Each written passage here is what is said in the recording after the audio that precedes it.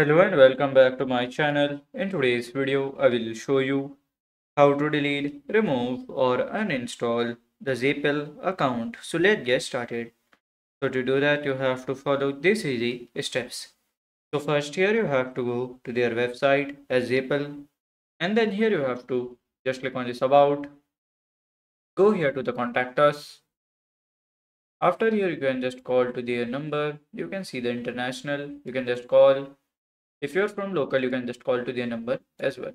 So this is how to delete, remove or uninstall the Zepel account.